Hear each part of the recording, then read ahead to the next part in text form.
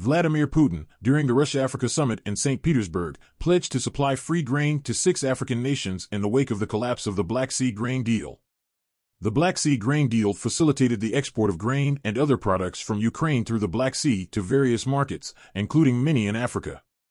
Due to Moscow's decision to abandon the UN-brokered arrangement and block Ukrainian exports, Russia aims to replace the grain shipments with supplies to Burkina Faso, Zimbabwe, Mali, Somalia, the Central African Republic, and Eritrea.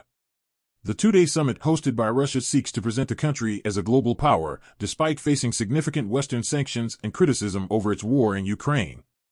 Western sanctions, which have restricted the sale of Russian agricultural products abroad, were cited as one of the reasons for Russia's withdrawal from the grain deal.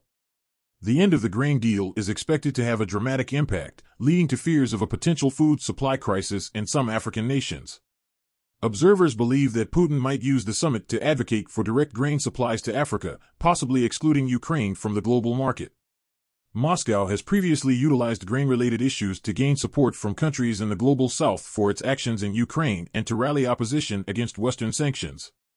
Russia has argued that the grain deal favored well-fed European markets over African countries, though the deal had contributed to reducing global food prices by more than 23%.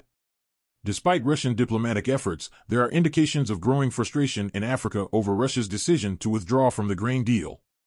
The number of African heads of state attending the summit has decreased compared to the previous Russia-Africa summit held in 2019, with some attributing this to pressure from the West on African countries. The role of the Wagner mercenary group in several African countries, including the Central African Republic, Libya, Mali, and Sudan, remains a sensitive topic. Yevgeny Prigozhin, the leader of the Wagner group, was spotted at the summit, even though there had been an agreement for him to be in exile in Belarus. The Kremlin's continued support for the Wagner Group in Africa has drawn attention and raised questions about its influence and actions on the continent.